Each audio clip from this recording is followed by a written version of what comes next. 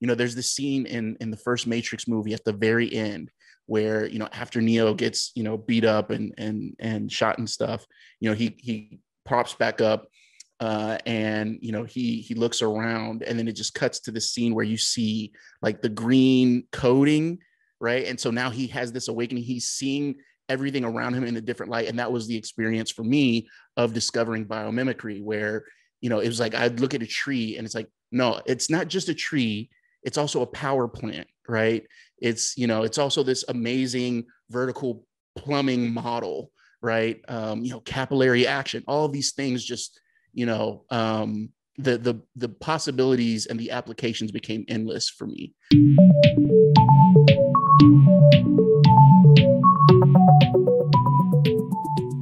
Billy Almon is my guest on this episode of Inside Ideas, brought to you by 1.5 Media and Innovators Magazine.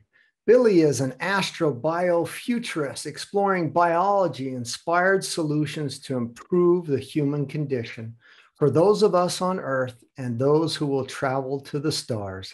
He speaks to multiple generations of inventors, designers, scientists, and engineers on designing the future they wish to see. He has spoken to groups at Harvard University, Rhode Island School of Design, Arizona State University, NASA, NAACP, Hidden Genius Project, Comic-Con, and many, many more places. Previously, Billy was a creative director at the Walt Disney Imagineering, leading efforts to develop immersive experiences and environments around the world. He is an inventor and holds a master's degree in biomimicry from Arizona State University and bachelor's degree in architecture from Howard University.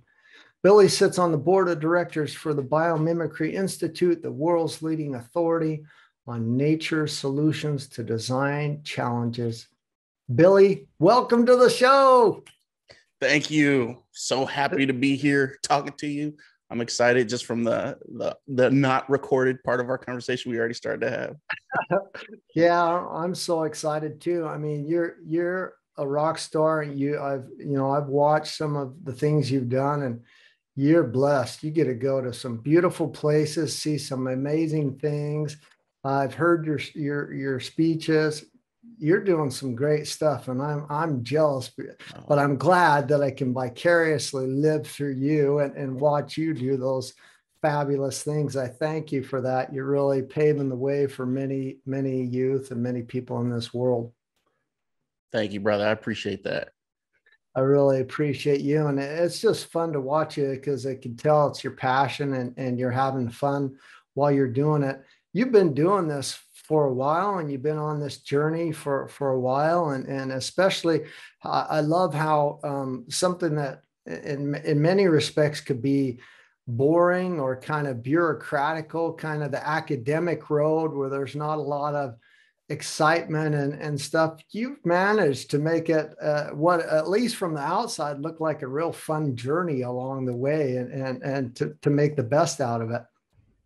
You know what? I appreciate you saying that, because that's something that means a lot to me to hear people say that kind of thing, because so much of what I've been doing and I'm trying to do is just about relatability and accessibility. So I really appreciate you saying that. Yeah, it's so important because it's for us all. I mean, everything you're doing, it benefits us all. I mean, whether we're the couch or the armchair person who's never leaving the house to see it, can watch you through TV and through the Animal Planet, or if we say, okay, now that it's inspired me to go out there and kind of take a peek myself. If Billy can do it, we can do it. So I really love that. But having said that, you've kind of been on this path for some time doing these great things. But now the true question is, how in the heck have you weathered this unbelievable, crazy time? So the pandemic, COVID, lockdowns, Black Lives Matters, Asian racism, the whole craziness around Brexit and the inauguration and all I mean, there couldn't be more. And it doesn't seem to be slowing any. And maybe there's a slight pause. But one, I want to know, has any of that past experience and your connection to nature proven to be better models for life that have helped you resiliently or get through to this point a little bit better than others? And how have you been? How's that journey been? And what are your learning lessons during this time? I want to know if you're okay. And then, wow, okay, I saw this and this and this and learned this, and here's some better ways to do it than maybe if you had that experience at all. Okay. So first, this is how I can tell that you're an empathetic person. The fact that you, as a host of a podcast, started by just asking me if I'm okay in the midst of everything that's going on, I deeply appreciate, and I think that's actually awesome. So props to you, sir, for that. I think I will say I'm as well as I can be. And I say that gratefully because, I know that where I am, a lot of people are not in their life, in their journey, in their understanding of how to adjust and adapt to, crazy, unforeseen circumstances. I'm okay. I'm content. I'm a I don't want to say I'm a person of faith, because I think there's a lot of connotation to that. But I'm someone who believes in the words of Christ, and I think this idea of being content with where you are is a big thing that helps you weather a lot of storms, and having perspective. And I do think, to your point, early on, I got to travel the world. My parents, my dad was in the military. My mother worked for the Department of Defense and Human Resources. So we traveled around the world. When I was, a baby, I was born in Germany. So from a very early age, I've had this. Yes, I was born in Nuremberg. I love it. I used to live there. Oh yeah. Yeah. I was born in Nuremberg, and then I lived in Heidelberg for 2 years. I went to university in Heidelberg. Oh, it's the best. It's the best. I can still see the castle. We used to live across the river from the castle, up the hill, and it's just Me beautiful. too. I lived in a place called Siegelhausen, right across the castle, right across the Neckar in Siegelhausen. So it was a little bit up from the Romantic Bridge, but yeah, as well. And right now I'm in Hamburg, Germany, calling you. So we're having this call. So yeah, my mom was German. So yeah, I love it. I know exactly where you're coming from.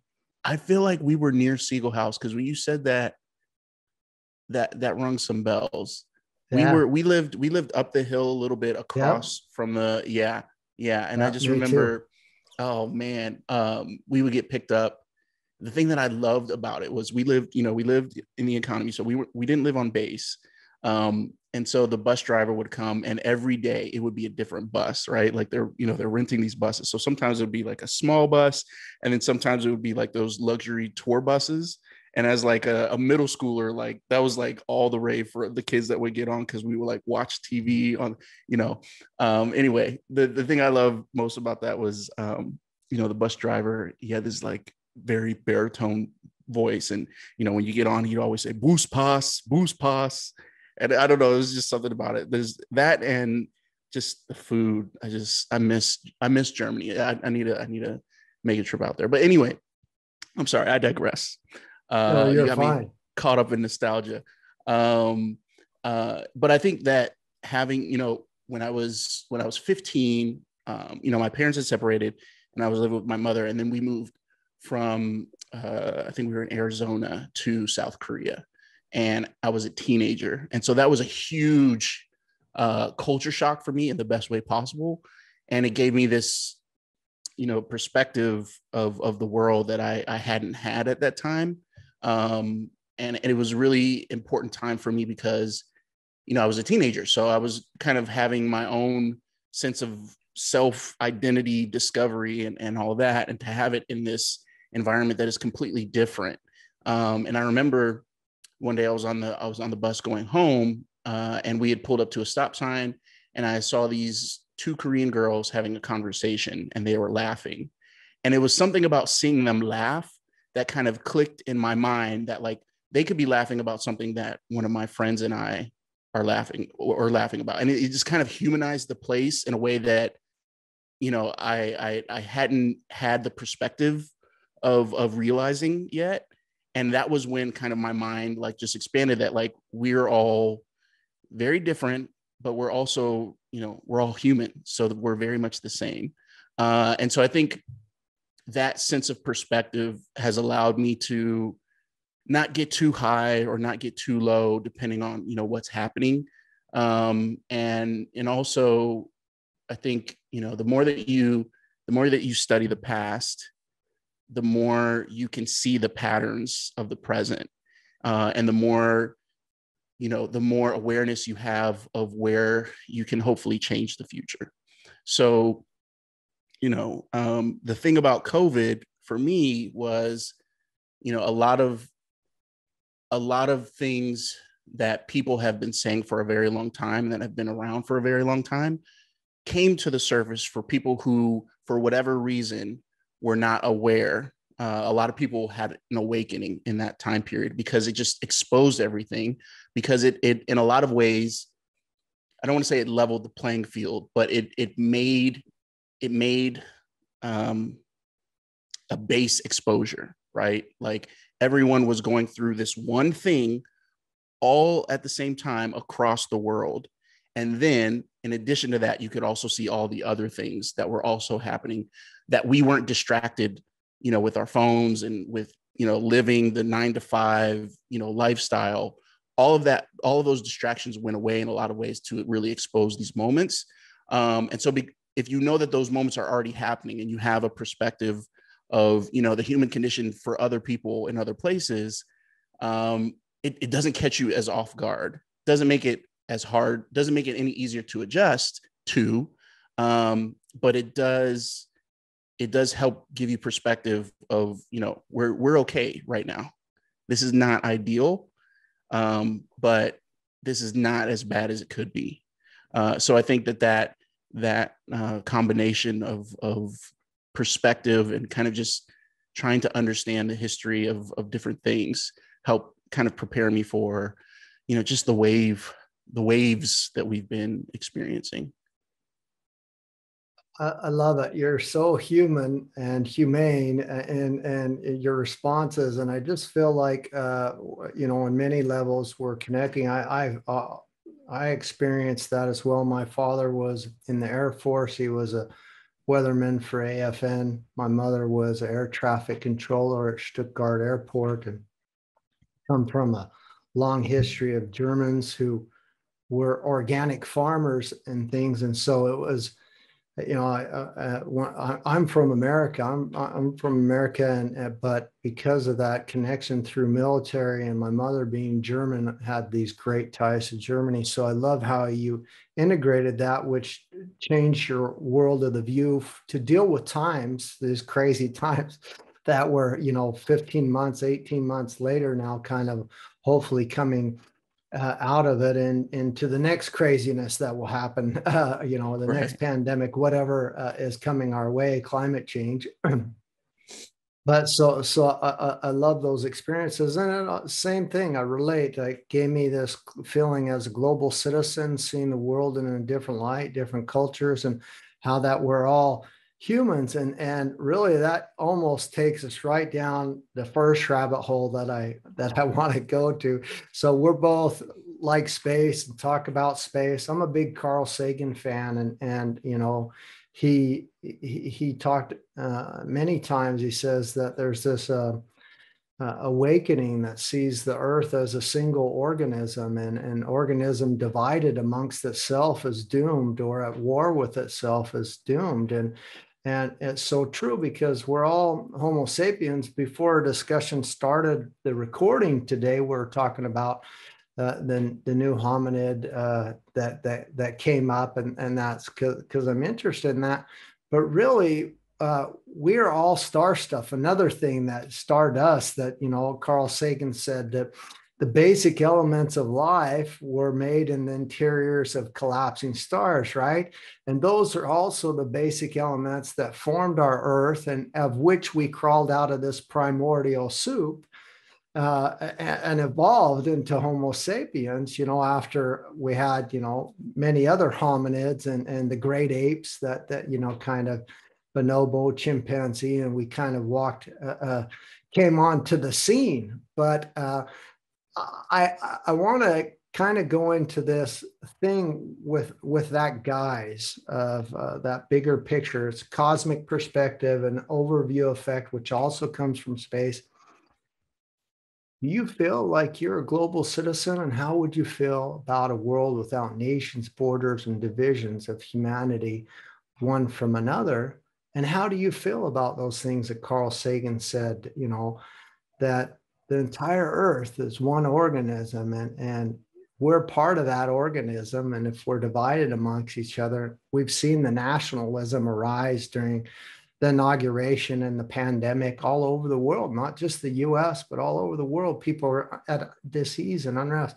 So I want to get your viewpoints on that. Maybe if you'll even dive in a little bit more on space or the connection about how we crawled out of this primordial soup where we are all humans.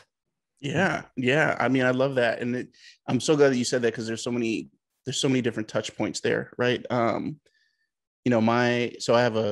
have an amazing wife who gave birth to who is now we have two kids. One is 6 years old now, and the other just turned one. What's today? The 28th? That's about 10 days ago. So plus or minus. Okay. I can't, I know the birth date. I just don't know how many days ago it was. Yeah. And the thing that I've, when my oldest daughter, her name is Lexi, and anytime that we, it's time to put her to bed, we say our prayers. And the thing that I always ask her, and I always remind her, is, what are you made of? And her answer to me will be stardust. So, I think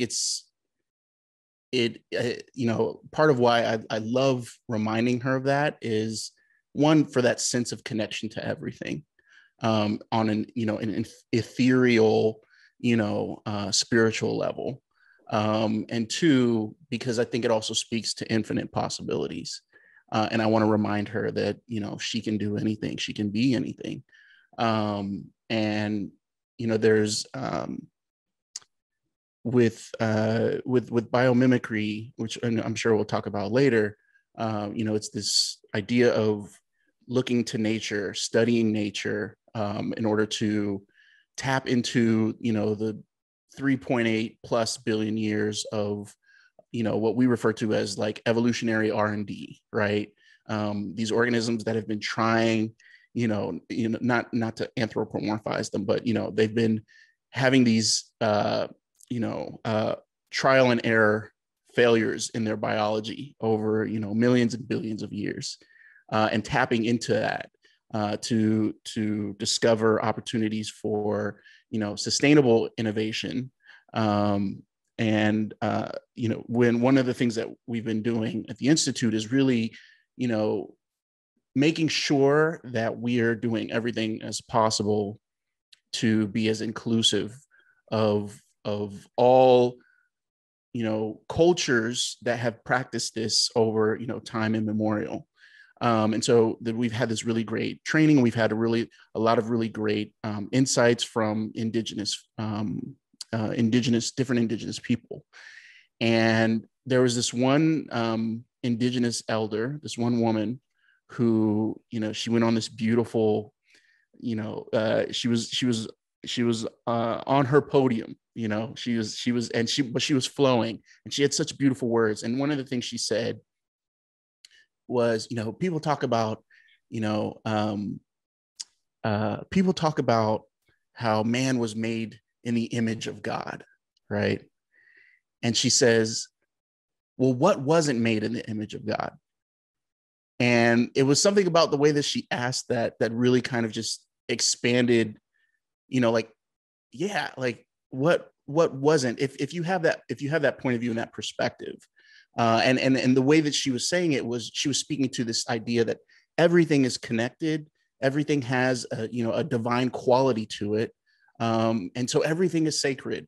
And just connecting that back to the stars, whether you look at a rock or whether you look at a frog or the stars or the planet, this idea that we are all stardust, we are all made of the same things, we're just different manifestations of a beautiful divine nature, if you have that inclination. But even if you don't, to speaking to your point around Carl Sagan, the fact that I was just reading an article. There's a book that I just picked up yesterday. I just ordered it yesterday, called The Journey of Trees. And it talks about how forests migrate over time very slowly. And, there's the Gaia theory, all of these beautiful explorations and expression of this idea that collectively we are alive, as well as individually, right? Like in a lot of ways, we as humans are the cells of this overall beautiful, living, breathing planet, right? When the forest fires were in Brazil, a lot of people became aware of just the importance of those trees, of those forests, to allowing the entire planet to breathe. Right. So I feel like I'm going on a diatribe. No, but you're not. Absolutely not. Yeah, I everything that you said, I just totally resonated with. And I think that the more that we tap into that, emotionally, spiritually, psychologically, technologically, I think the better we can make so many different parts of our lives. And again, I think that also speaks to what I was saying earlier about perspective. So the Journey of Trees is really from Zach St. George, I think. But there's another one that was from Stefano Mancuso out of Italy. He just came out with a great book that I would recommend. It's called The Nation of Plants. Oh my goodness. Yeah, and he kind of does a unique twist where he goes forward and he says, I'm speaking to the United Nations as a plant, and I want to give you the constitutional or the articles, so to say, for the nation of plants. And boy, it's such a great read. But yeah, he also has a prior book, and I think it's similar to the Journey of Plants as well. How plants and trees have really spread around the world, and that's a hard thing to do for a plant. As humans, it's easy, but as a plant, takes a little bit more work. But yeah, there's some absolute fabulous books out there. And I appreciate you kind of coming back and grounding us all with how you're saying, we're all crawled out of this primordial soup. Yeah, we're from our mothers, but our mothers, they're from the primordial soup. And the original human beings are our hominid ancestors, and that's what we were talking about before, just for our listeners, is that just June 24th, they came up with they discovered a new hominid out of China. It's called the Dragon Man as kind of a nickname, but the Homo term is Homo longi. And the Dragon Man is because it was discovered in China, and is a sister of Homo sapiens. And now that's the number 9th hominid to add to that tree of life. But originally, really, and this is what you touched upon in your 3.8 billion years and your biomimicry, is not only did the Earth start with those basic elements of life, carbon, nitrogen, oxygen, calcium, which are in our body and which are the elements that we're made up as well. So we're integrally tied to this Earth.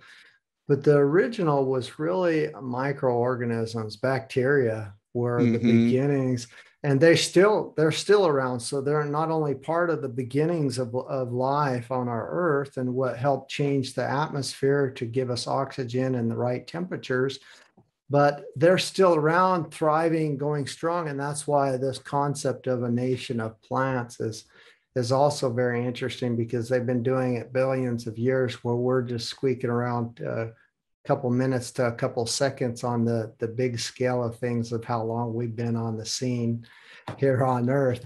Um, you've nicely kind of segued in, because you mentioned biomimicry. I've had Mark Dorfman from the Biomimicry Institute as well on the show. He was fabulous. He's a great guy.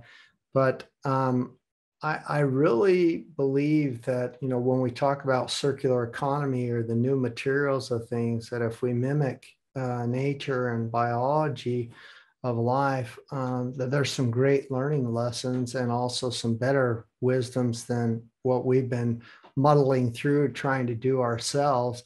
And I would kind of like to know, I mean, because you're pretty active and you have been over the years in this, and you talk about it besides Animal Planet. So I'd like you to go a little bit deeper on how that journey started, and maybe what some of the things you're working on specifically for that, and catch us up to speed on what's happening there, and what or maybe some things that we're even seeing in our world that have come out of the institute or come into the material world now, that actually were developed in that area.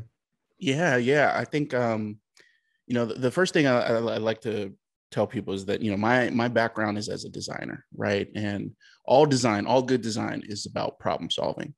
So I don't come to biomimicry from necessarily a biological, academic background, and I think that's why the way that I communicate biomimicry and the way that I talk about biology is, kind of more. It's not as sophisticated of language, because that's just not where my orientation to biomimicry was. And so actually, I found out about biomimicry as a result of reading Janine Benyus's book, Biomimicry: Innovation Inspired by Nature. She'd written it in, I want to say, 1997. But before reading that, 2006, post Hurricane Katrina, I was a third year architecture student at the time, and myself, my girlfriend, who then became my wife,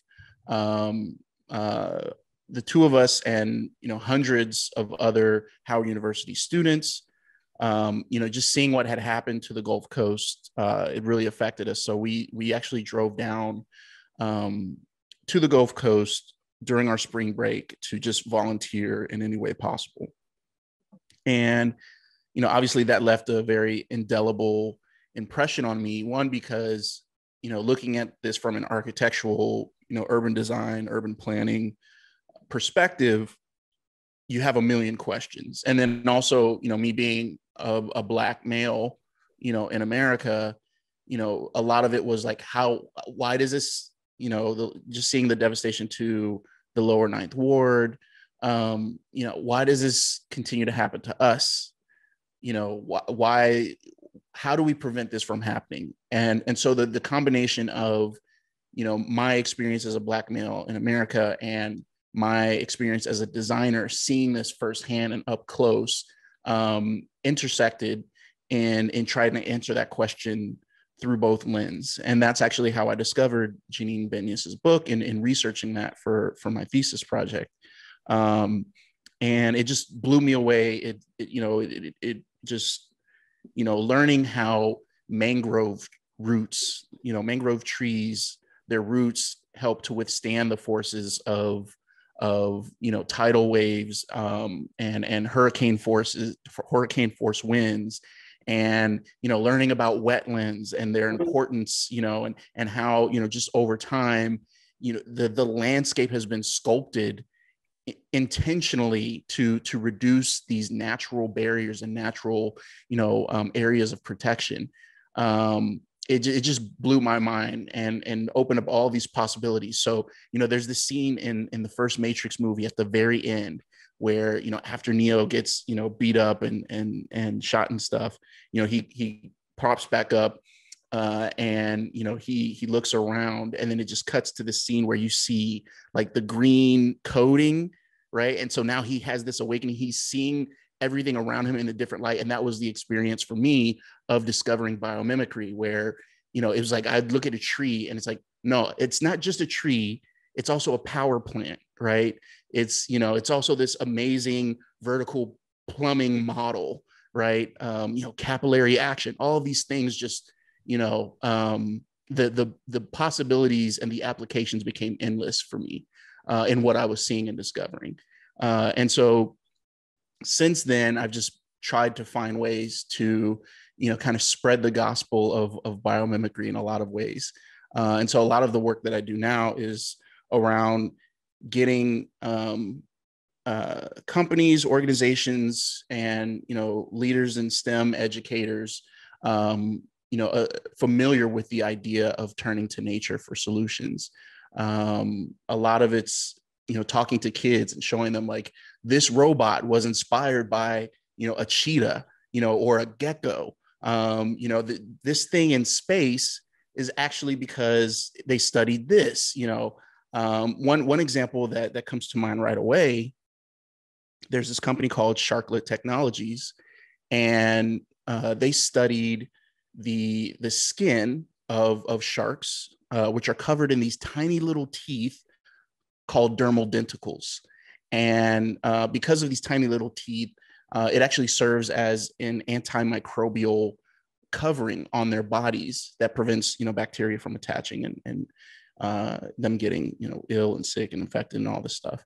And so this company Sharklet mimicked the form, the shape of these teeth at a, microscopic nano scale.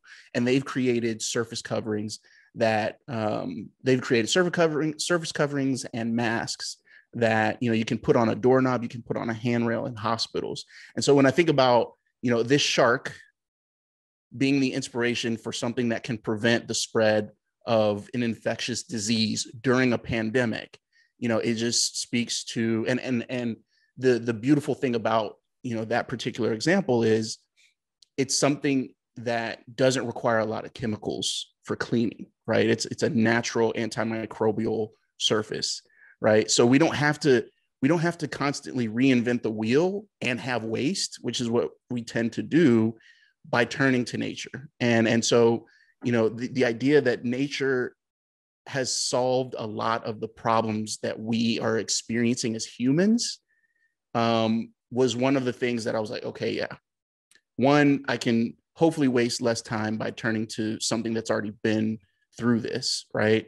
And two, for it to make, my product or design or process more efficient, and hopefully more sustainable if I'm, checking all my boxes, dotting my I's and crossing my T's, then this biomimicry thing, which has been around since time immemorial, there's something to this. And so I just fell into it and just fell in love with it.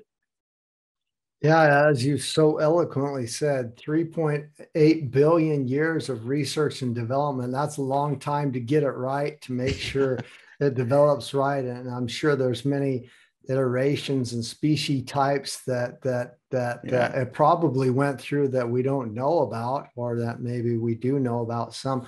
Well, actually, when I had Mark Dorfman on as well, but I'm a big fan of Janine. There's both her books that you talked about. And I really would also recommend all our listeners that they go out and get that. As you'll tell, and most of my listeners know this, I'm have an addiction to books. I love to read. I love to speak with authors who's put a lot of time and wisdom, basically to make sure that we're on the right side of history and that we get this knowledge evangelized or spread in different ways to everyone possible, so that they can understand.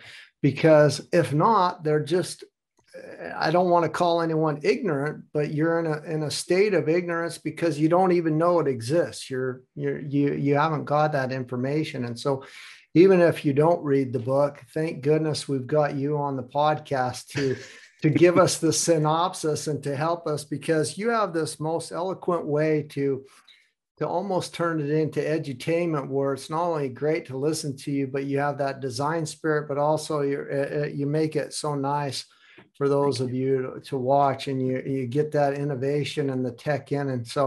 And that's something I really wanted to ask you about. So I have grandchildren, I have kids, and my kids are all adults now, but Fridays for Future and many other youth around the world, I have taught and have been in conjunction with them, and I give it my best, and I get good resonance, but I don't think I get as good of a response as you do. What are the real? Do you have any keys to success to reaching those younger audiences and to get their eyes to light up and to see that? Do you have any little tips or tricks you can give this old guy on what to do better, or maybe what you've seen in your teachings over the years? Yeah. I don't know if I could say that they're successful, but there are things that I try to do whenever I'm engaging with kids. One, at any level, I try to make what I'm doing or talking about as accessible as possible. I feel like a lot of my work is rooted in just exposure, right? Like, how do I get you to the door, make you curious, and then let your curiosity take you through the door? I feel like that's where, a lot of the things that I do. So sometimes it's not as deep or as complex, but it's just about having fun and getting past that initial hurdle of insecurity that people might have about whether or not they can do something or learn something, right? So my goal is really to help inspire you and make you feel like this is something that you could do too. Or this is something that you can, I like to say, you can dip your big toe in it right now, right? And then you can, we'll get you swimming, but first we got to get the big toe in, right? So a lot of it for me is just taking a lot of this, really complex language and complex ideas, and how do I simplify this to, like, what is its core essence, right? Like, a lot of the work for me started with, us going on these immersions into different ecosystems and studying them for when we were getting ready to start practicing biomimicry. And we would be there with these naturalists and biologists, and they're holding up like a frog or a lizard, and and this is the da da da da da, right? And I would just be like, oh, so that's where the poop comes out, right? Like, just that's all you had to say. That's where the poop comes out, right? Like, I don't need the Latin is great, but that's the important thing is avoid that, because that's where the poop comes out, right? So for me, it's just I like simple language. I love words, I'm sure you can already tell. I love, painting pictures with words. But when it comes to translating an idea, how do I get to the essence of this so that you can have your aha and then want to learn more? And then, okay, now I can add layers to it. So in a lot of ways, it's like design, right? You start with like the foundational thing, and then, design and storytelling have, two things that I employ, and they're very similar, right? Like, a great story has layers to it. Beautiful designs have layers to it. So how do I, create a foundation, and how do I layer this so that I'm keeping you interested? And then by the time that we're done, you can look at it and see this beautiful, complex thing that you can now experience. And so in communicating an idea of, a biological concept, how can I make this as immediately recognizable as possible? Like, what's the silhouette of what I'm talking about? And then, okay, now I can add detail around it, because now we understand that this is where the poop comes out. So I guess that's that's kind of where the simplistic version of it. Yeah, exactly. Yeah, well, I know that potty talk usually gets most people motivated anyway, but no, I get where you're coming from, and I'm that way as well. So most people always think, here comes hillbilly Mark, the way he talks and that. But I really am trying hard to reach the younger audiences and empower them and get them out of this situation, because I truly feel that our educational system is sorely lacking all over the world, Mm-hmm. and we need some better improvements, and that there's a lot of wonderful things emerging where people can go online and discover books and tools and kind of self-educate themselves in certain respect. But there's still that initial spark of where even to look sometimes, and to Mm-hmm. follow those passions, and to make the connections. I'm glad we have TED Talks, and that Jane Binning gave a fabulous TED Talk, as well as Al Gore and many others, Yeah. and so that's a great place to see and then dive deeper. But sometimes it's really hard because your life gets in the way, and we're in situations where we can't always find that. And I really like how you do that so nicely. One one way that, I mean, this is what our listeners don't know, is we're both friends with Ada Paris, and that's kind of how you came to the podcast. And she's a wonderful person, and Yes. we're both Capra course alumni, Fritz Hof Capra, who does the systems view of life. But she's also our Buckminster Fuller Institute kind of fellow or student as well. And I've got his book here, this other one, which ties us a little bit back to Oh space, yeah. the operating manual for Spaceship Earth. And the crazy thing is on the inside cover, which most people don't know of this book, he gives his why, the Simon Sinek why, the purpose for Mm-hmm. existing. It's so unbelievable. I want to read it to you. To make the world work for 100% of humanity in the shortest possible time through spontaneous cooperation without ecological offense or the disadvantage of anyone. Mm, This was written in, I think, 1969 or something like mm, that. And the guy's putting his why in there, and it's a why for all of humanity, for all of ecology, for all of our earth. yeah. And amazing. So and that's really what I try to do, and I see that's what you want to do. You want to make sure, how can we empower everybody with these wisdoms and knowledge. Do you have any connection with the Buckminster Fuller Institute, or how did you come to know Ada, and how did that whole situation evolve? Yeah. So one shout out to Ada. Like you are, an amazing celestial, illuminous being. Um, and actually we met on Clubhouse through another mutual um friend, Marcus Anderson. He's also been And on the podcast. I love that dude. He's amazing. They both are actually. And so actually I met in, they have the ism.earth clubhouse room and podcast and all these, cyborg anthropology and all of these amazing things that they're working on. So we were in a clubhouse room. I had met Marcus first, and Ada had I had met Ada through us having a conversation. And they express the most wondrous ideas about the inner working of who we are, and it's just this just this transformative experience that you get to have when you just listen to them talk.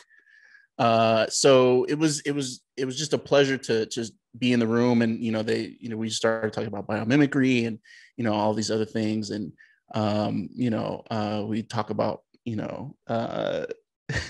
talk about people who put raisins in their potato salad, and the connection of that to white supremacy and all these fun little if Marcus hears that, I know he's gonna crack up laughing at that. That's a little inside joke that we have. But no, so we met through that, and just getting to interact with her. And I mean, she's just a wonderful force of nature, and I'm so glad that we got to meet, and because of her we've got to, you know, have our first interaction of many that I hope. So Okay. yeah, shout out to Ada and Marcus. Well, that's great. Yeah, they've both been on the podcast. Marcus's hasn't released yet, but so that's good to know that those ties. But you have this web, this systems web of life already. You're pretty well connected to many different areas. Your Animal Planet. Oh my God, Animal Planet, the Little Giants, and all the things you've done there is absolutely amazing. And you immerse technology with it as well. Is that to get the results of biomimicry, or is that more to quantify different things for better understanding? And kind of tell us a little bit about the show and maybe your favorite experience, and then also a little bit maybe behind the scenes, or also how that tech involves and how that also ties to biomimicry, if you don't mind. No, yeah, absolutely. So, you know, first, huge shout out to my big brother, Bradley Trevor Grieve, who he's my counterpart on the show. So he's a wildlife expert, and an amazing author, and just a beautiful human being in his own right. So the show is actually his idea, and he called me up one day because, you know, we've known each other for, you know, over a decade now. And he called me up one day. He had already done a show for Animal Planet called, I want to say Fear Island. I want to say it's Fear Island. Or is it Bear Island? I should know this, but it's one of those two. It's a great show on Animal Planet, where he's actually tracking this bear, and it's a great show. So he calls me up. He's like, "Hey, I've got this idea for a show. We're going to be, you know, traveling around the world looking for these tiny organisms that have wonderful, really cool myths that they're associated with, and really, really cool adaptations. And I think it would be hilarious if you and I were the host of this show." And I'm like, "Of course, like sign me up." Right. So, so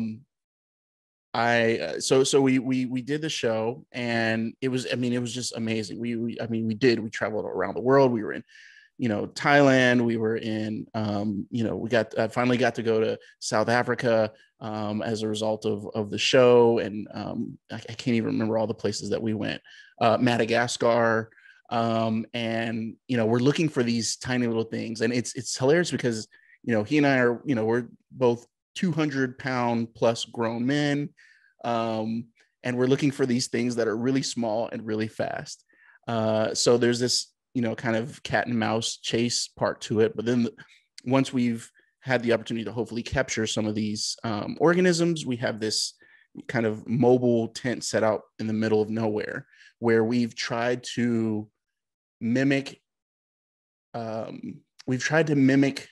environments that these organisms would have to navigate in order for us to get really, really up close, beautiful shots of their adaptations. And we have these different instruments that we're using to actually measure, you know, the strength of their bite, you know, how fast they actually move through water, all of these different, you know, it's kind of this like animal Olympics in a way. And the point is, one, some of these organisms are endangered. So we're trying to highlight them to bring awareness around them by just showing how amazing they are. But two, also just showing, again, like a lot of these things that are considered pests or annoyances, are really beautiful, you know, just life forms, creations, whatever you want to call them. So in terms of biomimicry, what I loved about it was we got to, you know, kind of really examine the biomechanics of a lot of these organisms. Why are they shaped this way? Why is it this small? The thing that we do in the show, not as a gag, but as just kind of a creative exploration, is like pound for pound, if we were to scale this up to the size of a car, you know, the strength of its jaws at you know, its regular size compared to its strength of its jaws scaled up pound for pound, would mean that this could crush through, you know, a monster truck in one bite, you know, those kind of things. So creatively for kids, you know, you get to see these CGI, like Godzilla, like, you know, versions of these animals. And, you know, it brings their curiosity, but having the opportunity to really kind of just take a different lens, which is what a lot of biomimicry is rooted in, is looking at all of these life forms through the lens of innovation. You know, seeing, you know, the Boston Dynamics dog, right? That robot dog that people were paying $75,000 for. You know, it's really cool, but the thing that it's based on is even cooler. You know what I mean? So that's what I love about the show. And yeah, it was amazing, and I'm looking forward to doing more things like that in the future. That's awesome. I really love that insight. And yeah, you there was one, you even did the flying dragon, right? Yeah. Oh man, I mean, there's so many cool things that you did, but I hope there's still someplace probably online that you can see it or watch it. I'm sure there's somewhere that you can still see them. And Yes. great, great. I hope people will go out there and take a look at those. I want to get into a little bit more of space, but before that, I'm going to kind of throw in some controversy. So you saw me grabbing books. I'm grabbing books like crazy. But there's this book, it's called The Human Condition. You mentioned the human condition in the beginning. It's pretty old, actually. Looks like it's brand new. This is the second or third edition. Hannah Arendt, and she was a German-born American from a Jewish family, but she really talked to us about hierarchies and structures and how that are really that some of the atrocities and some of the things that are done are because of these bad systems that humanity has adopted, these hierarchies where there's this one boss at the top who's telling the other minions at the bottom what to do, and they're just doing it. They're not saying, is that good or bad? Because it's a bad system, it's a bad structure. And that's probably a whole nother controversial or not thing that we could go down, but that's not how the world works. And that's why I'm bringing it up, because there's one of my favorite scientists, one of my favorite evolutionary biologists and scientists of all time is Lynn Margulis. I don't know if you've ever heard of Lynn Margulis. I have not. This is one of her symbiotic? books. Okay. Symbiotic Planet, and she coined the term. She was really who defined and understood the term symbiosis. And here's another book, her book, Microcosmos. And I show these all the time, but people still to this day haven't figured out who Lynn Margulis is and how she turned the entire scientific community on their head. One, she was a woman. The second, she's the first wife of Carl Sagan. Oh. Can you believe it, Billy? The first wife of Carl Sagan.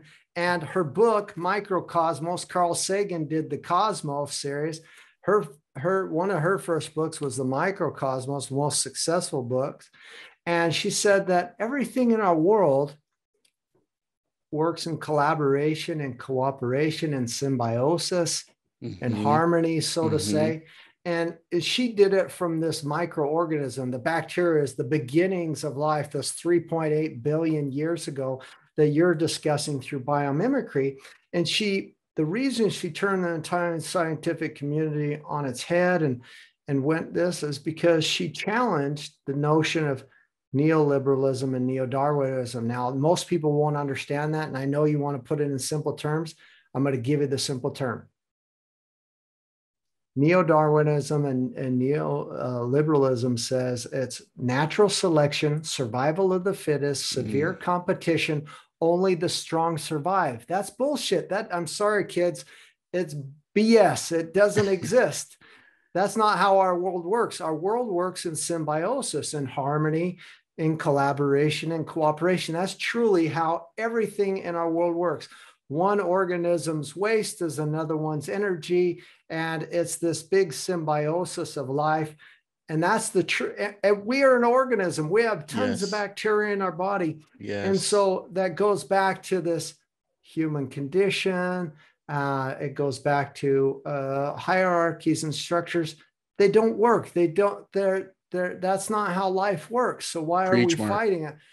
Let's get in there. And so you, as the biofuturist and all the wonderful things you do on biomimicry, I kind of want to get into, before we go more into space, really, how in the heck are we going to solve this? How are we going to get more people thinking and realizing that these hierarchical structures and that the true way that the world works, so that we can get rid of some of these nationalistics and these problems that we're experiencing? Because it's Einstein's problems theory. We're continuing to repeat these mistakes over and over again, instead of looking towards nature, looking towards microorganisms to find the solution that really can take us multiple generations together. Yeah, I mean, even the idea of survival of the fittest, right, as a concept was, egregiously taken out of context, right? Like that's really speaking more to just, niches, right? And how, the optimal organism within a given niche or within a given, kind of micro environment will be, successful in thriving in that environment. Not literally the strongest, right?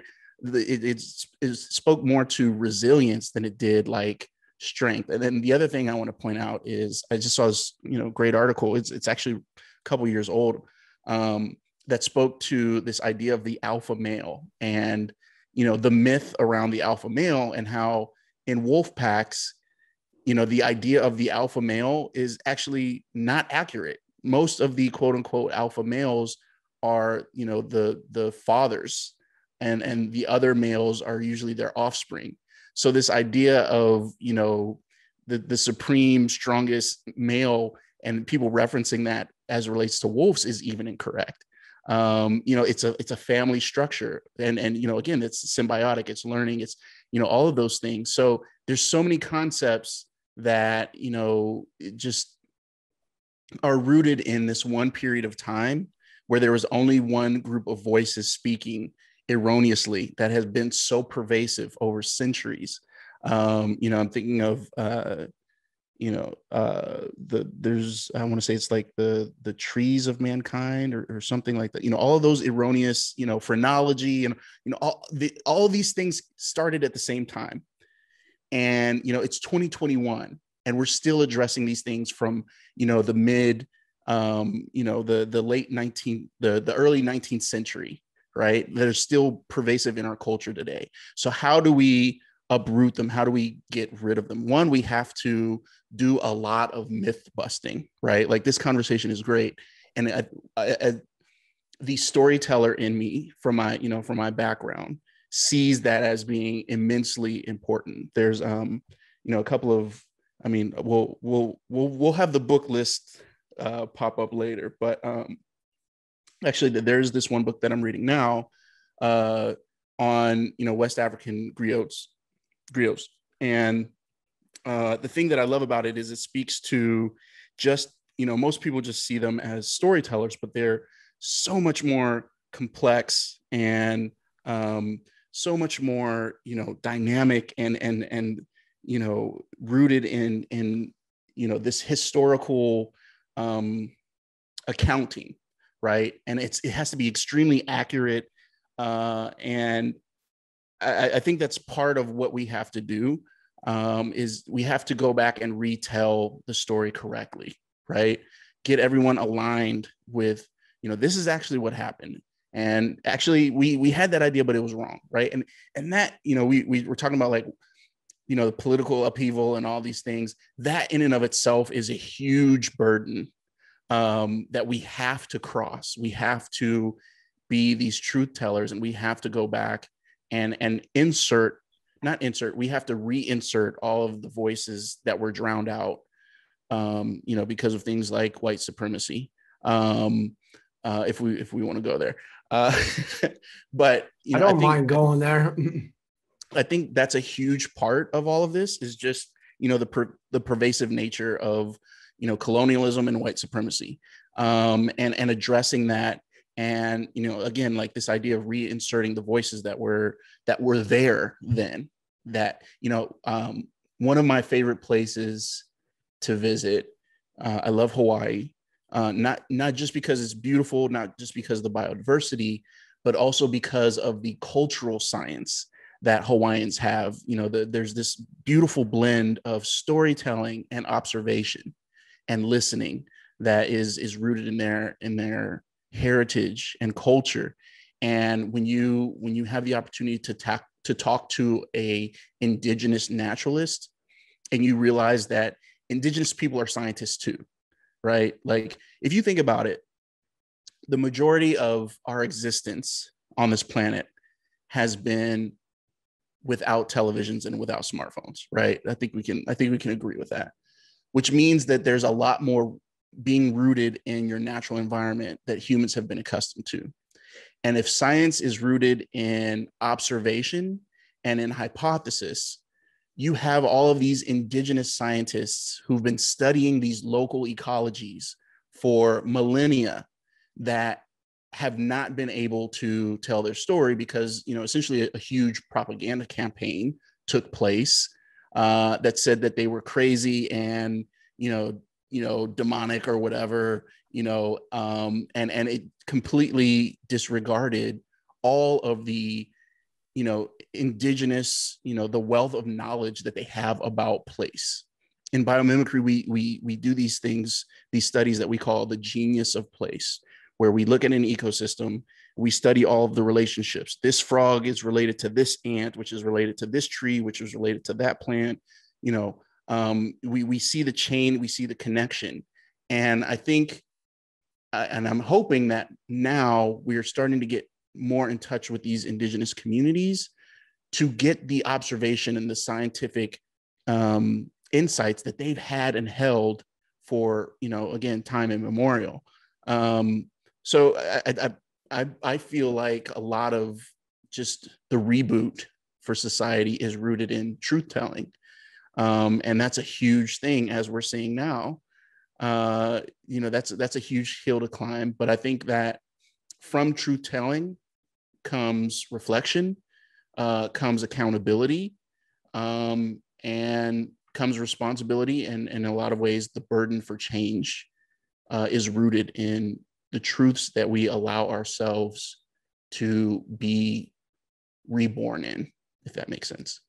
Yeah, I mean, you've described it perfectly, and there is, there's even a foundation of a good friend of mine is Reboot the Future, and what you just described at the end there is a metamorphosis. So we're going into the cocoon, and in that cocoon, there is a freaking battle going on. There is, it's all over. So it's Rosa Parks, Martin Luther King. There's so many things going on there and turmoil.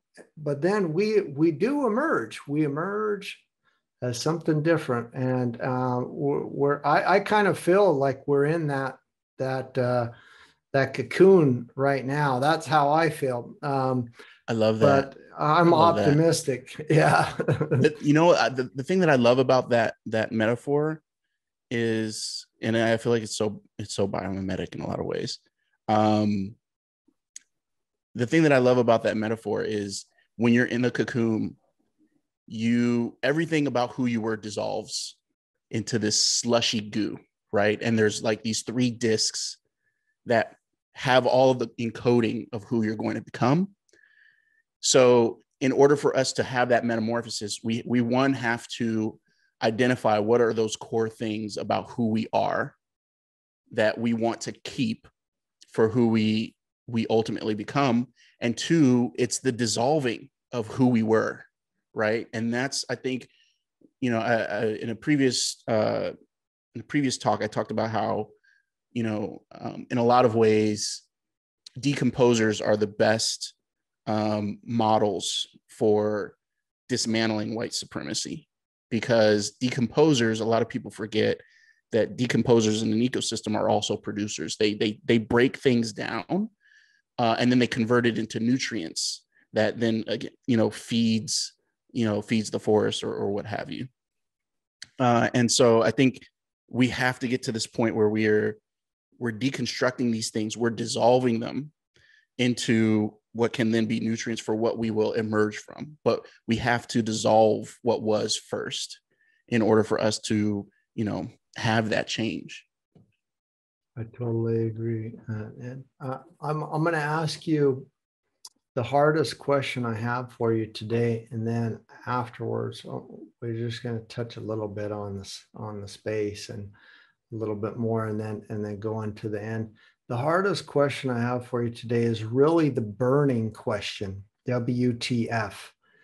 And a lot of people say, oh, that's a swear word. It's not the swear word. It's more or less your vision, your future. What's the future or futures that you envision, that you hope for? Or how do you see things going? Or do you have a plan or a roadmap that you say, nope, this is the future. This is where we're going to go. We're right in the cocoon, something like that. So that the burning question is WTF, what's the future futures?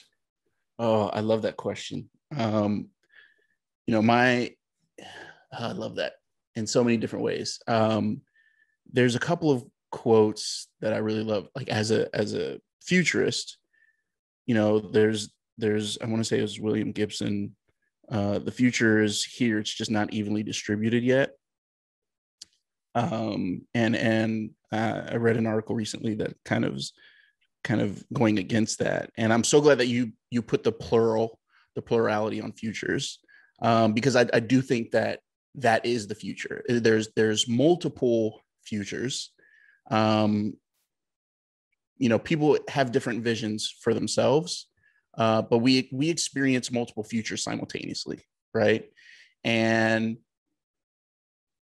for me, I think it's just one, like, I just want to see more nature integrated structurally, technologically, and physically in everywhere that we were. I would love to see, you see those like photos of like Manhattan in like 1910, and you see how lush it was. I would love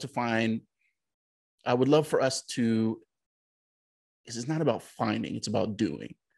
I would love for us to do more to bring more of these natural environments back into how we live, right? I think there's a normalization of the presence of nature that I'm looking forward to us having, where, people aren't as afraid of bugs, more people are eating crickets, there's a greater harmony in what we build for ourselves with the natural world around us.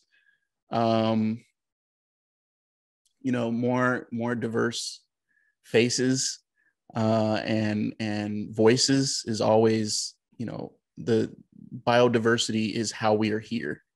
So, the more that we have diversity in every sense of the word, and specifically, cultural and ethnic, and shades of hue, like any future that has that is a healthy future. And I think, I'm just going to say it. I think we've got to find a way to de-emphasize capitalism. I'll just go there. I've been blessed, as you said at the very beginning. My family's been blessed as a result of a capitalistic system that I was born into, that I benefit from in a way that a lot of people don't. That doesn't mean that it's the right system to continue working off of, because to capitalize on something is inherently unnatural as it pertains to the way that nature works. And I think that until we reevaluate how we go about leveraging and maximizing people and things, we can't get to the collective futures that I think most of us want, that are full of equity and infinite possibility and sustainability. So I think we have to address capitalism. And I think a huge part of that is addressing waste and creating companies that don't live forever.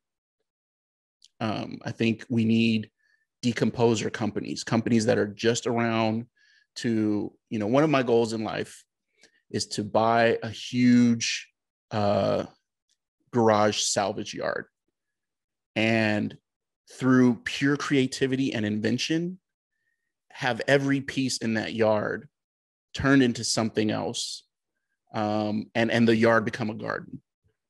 That's you know, something that I hope for. So we talked about circularity earlier and things like that. I think we've got to find a way. We need a Manhattan Project for waste.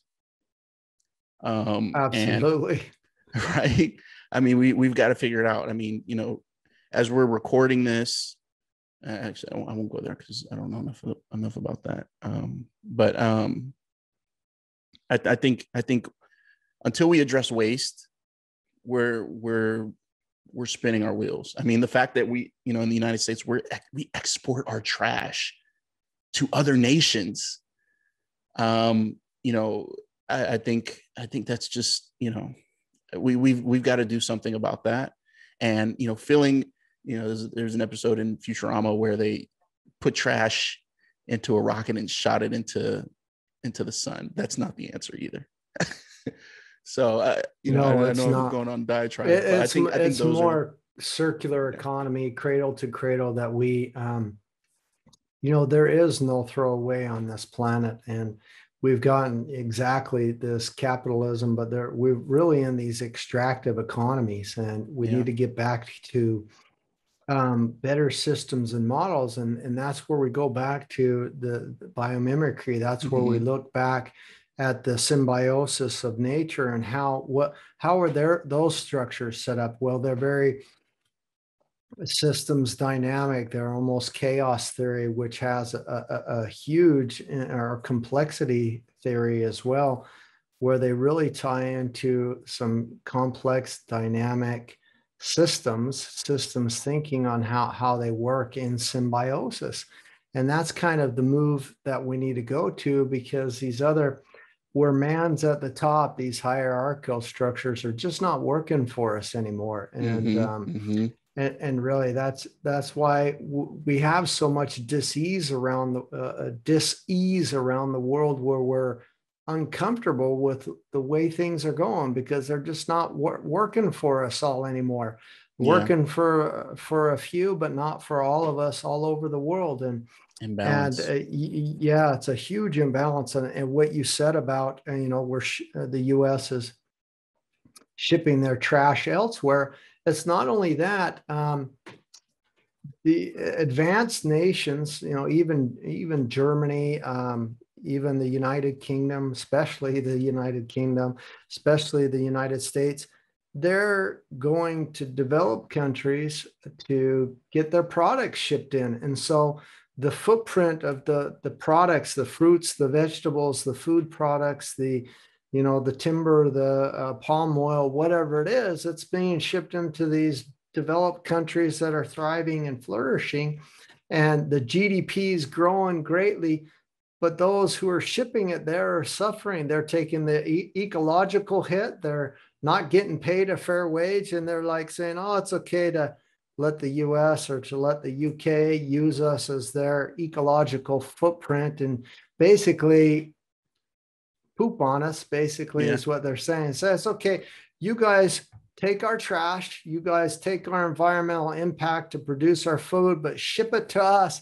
And then we won't pay you good for it. We won't pay a fair wage. We won't pay the true cost. You know, it's a broken system. But that's a good segue to space, because in the beginning, we talked about this overview effect or cosmic perspective. Bill Anders, who took who kind of coined the term overview effect, is an amazing guy. And it's really funny that we don't have that view of how the world is really working, and that's not working right. It's this wrong type of model. And how do we transition to one that works for everyone? And so with that transition, I'd like to see if you can segue it into space with this question. What does a world, and it's similar to WTF, but what does a world that works for everyone look like for you, Billy? What does a world for everyone? That What does a works world that for works for everyone look like to me? For you. Oh man. Oh man. I mean, I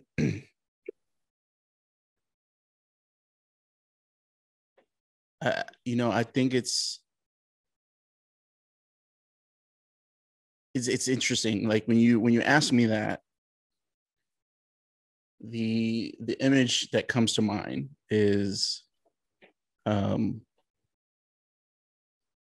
it's actually of a farm that is also a design studio, and I just have these vignettes that I see, right? It's it's just, there's these intersections, right, of technology and nature, but not in that, like, white, clean, with a tree coming out kind of view, but like natural materials and technology that okay, ask me the question again. I want to get to this. I'm gonna nail this. I just have visuals that I see. That's fine. Of, what does a world that works for everyone look like for you?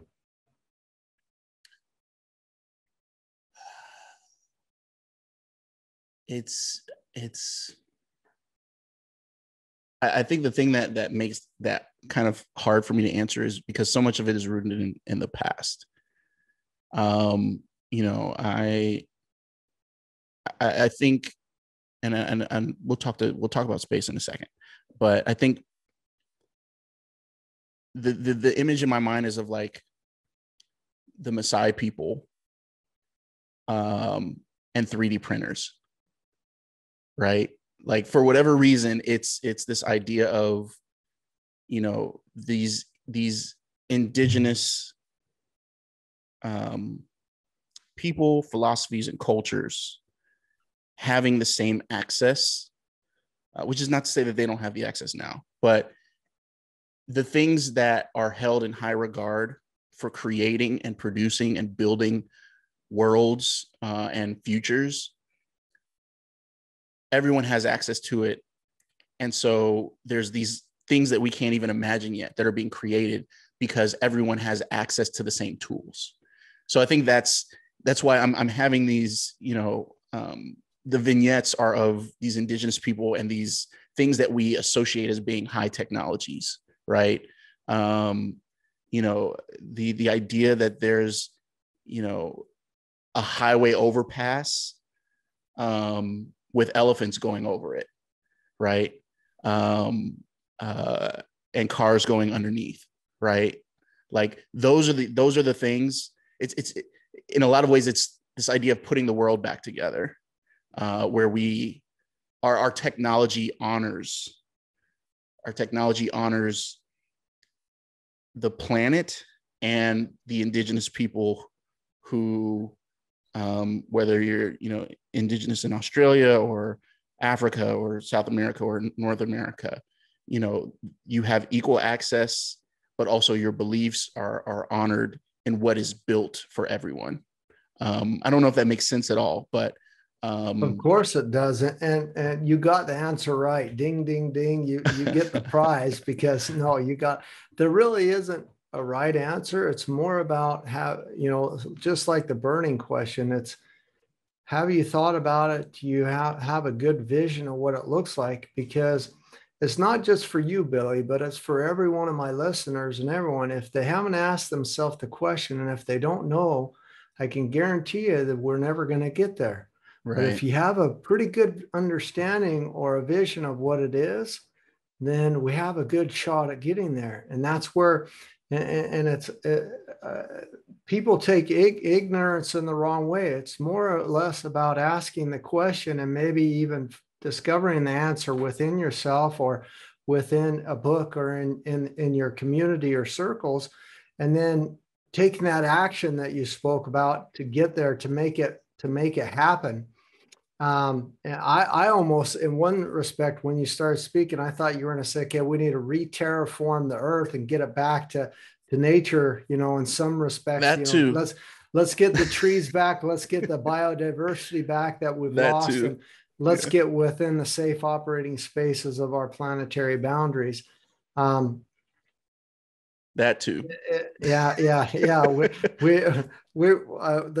mean, there's so many things like that. I really, I want to empower billions of global citizens to live an adaptive lifestyle of health and sustainability within the safe operating spaces of our planetary boundaries. And a lot of that comes through education, talking about these hard things, or maybe they're not even hard. We do it in a fun way, and it's stuff it's all cool. It's nature, it's food, it's cool animals and species and organisms. That it's a learning lesson. But I'll tell you what, it's sure a heck of a lot better than some of the crap that we can get on TV or somewhere else. I mean, and that's why I was so drawn with what you've done on Animal Planet and Little Giants and that. It's because it's fun and it's like an adventure and it's discovery and it's humorous and it's educational. And so I think you're definitely in the right way. And I can totally get, as a designer, how your mind flows and works with that. And so I love your answer, and I appreciate you sharing that with us, because that's where we need to go. Sorry, I didn't mean to interrupt you. I want to add one thing to that. And it's not even a definite thing. It's more of the question that I would love for us to answer in the future. Just to talk about space very quickly. The thing about this, all of the exploration of space is it's rooted in fear and war. Right? Like, we got to get to the moon. We got to get in space before this group does. Right? Let's fund it. Right? Those are the origin points. And so even the conversations in the space industry now are, how do we capitalize? Right? How do we mine the moon for resources to do more of what we're already doing?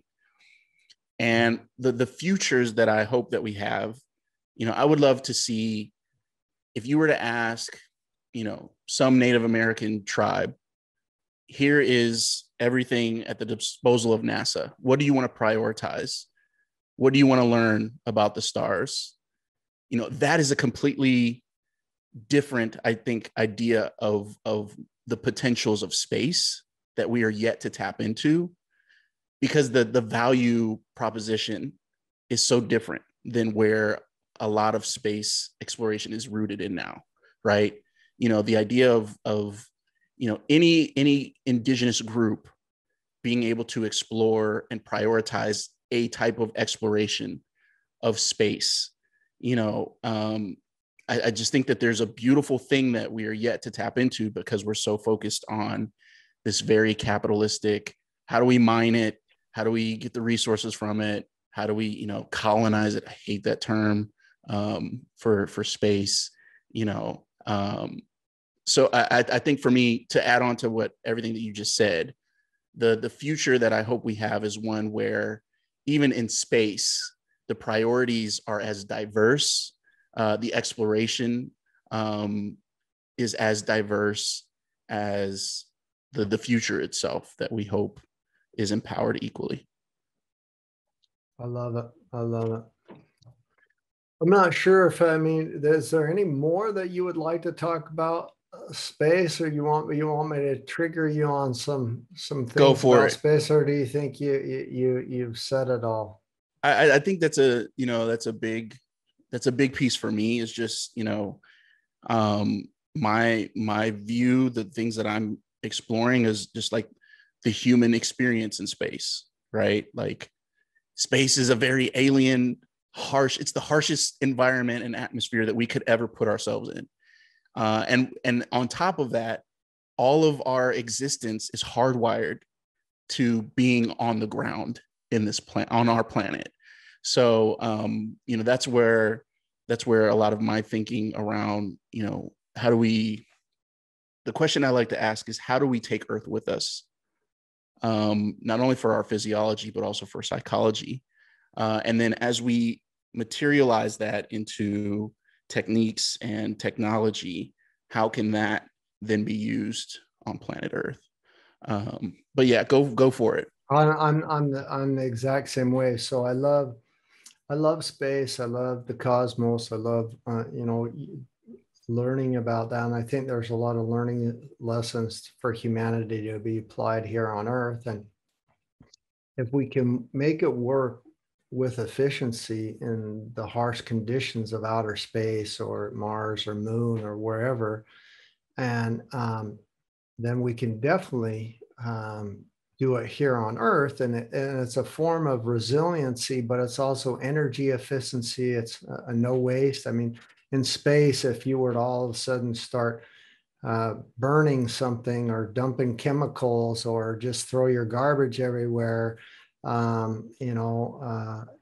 you're going to get that feedback loop pretty quick, and it might affect your health, your life, or the functions of the ISS space station or the shuttle that you're on, or whatever, the Dragon, Falcon, or rocket, whatever you're on, it very quick, and then you're dead. And so if you do it smart, well, let's take those same principles or the same learning lessons and do that here on Earth.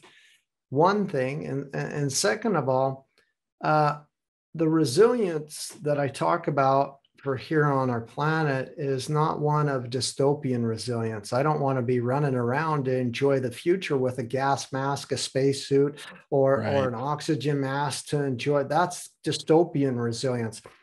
I want resilience that if a climate catastrophe or a natural disaster or hurricane or tornado or something happens, that the very next hour, the very next day, I'm going to have energy, food, water, and that because it's sustainable and it's resilient, but yet I can still enjoy the nature because we've created systems and infrastructures that are not only sustainable, but they're resilient, and they're not dystopian resilient where we've got these guards and protectors and missiles and stuff to make sure we can save water or have clean air or whatever, but that we have a resilient, sustainable infrastructure for all, where all can enjoy those resources. We touched on economic models and a little bit, or capitalism, and it's really such a thing for me that I truly only believe that the only model that works is ecological economics, one that's tied to that symbiotic Earth. And there is something in the scientific community we've used for well over 35 years. And every year we always announce the Earth Overshoot Day. Well, that's based off of a global hectare, a footprint type of calculation. And it's also based off of biomass of humans and plants and other things. And if we take that knowledge, instead of reporting if we can't measure it, we can't manage it. If we stop reporting on when we're hit a deficit or when we've overshot that resource, if we flip the switch and say, no, that's our new economy. Every human being on Earth gets their own global hectare that's replicable within the planetary boundaries. And now it's up to us to have stewardship over that. So then that colonialism, that capitalism, all those things go away, and we get into a whole nother switch of life. And so I think that's the really, really amazing thing about it all. We've got to wrap up because we're going over time, but I have 3 last questions for you. And they're really for our listeners as a sustainable takeaway for them. If there was one message that you could depart to my listeners, and even if it's 2, that has the power to change their life, what would it be, your message? That's a great question. I think one thing is start where you are, and be open to meeting people where they are. Not everyone has the same, perspective or values, or in the same, mental space or maturity. And so I think grace goes a long way. And there's, I think the karma of grace is often very underrated. So whether you're talking to someone who has a completely different opinion than you, or trying to convince someone to, think the way that you do, or there's this proverb that says that a wise man, a wise person wins souls. And I think that you can apply that not just in the religious or spiritual context, but it's just this idea of, a wise person, is able to bring people to their understanding. But in order to do that, you have to have wisdom and be patient. So I encourage people to, if you're trying to do something new, or if you're trying to engage with someone, one, be patient. Two, be open to meeting people where they are. And if you're trying to learn something new or do something you've never done, give yourself grace, because everything is a process, and enjoy the failure. Failure is not the end. Failure is how you arrive at your destination. What should young innovators in your field be thinking about if they're looking for ways to make real impact? Nature. Look at nature, and ask. I think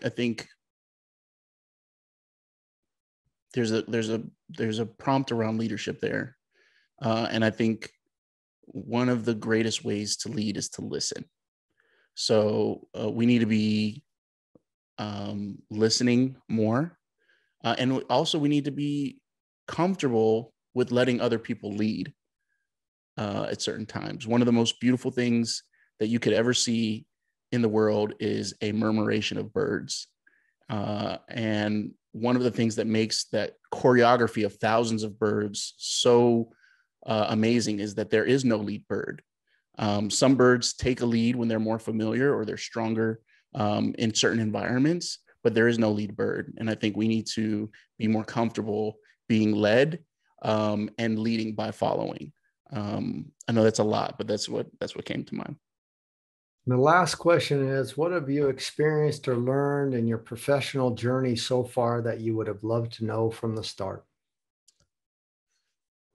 Yeah, failure is the process. Failure, taking risks, and not despising small beginnings, being comfortable not being seen while you're figuring something out. And yeah, embrace failure. I think that's the most important thing that we can learn. And that's one of the most important things that we can teach kids is like, failure is the way. Yeah. I get it. Billy, thank you for letting us inside of your ideas. It's been a sheer pleasure. We could talk for hours, but we're out of time. I really thank you for your time, and I wish you all the best. If there's anything we didn't get to say, now's your chance. Otherwise, I wish you a wonderful day with your beautiful wife and lovely daughters, and all the best. Thank you. And likewise. And I'm looking forward to, us having more conversations on or off camera. So it was a pleasure, honestly. And thanks for the opportunity to share and speak with you and your audience. Thanks a bunch, Billy. Take care. Bye-bye. Take care. Bye.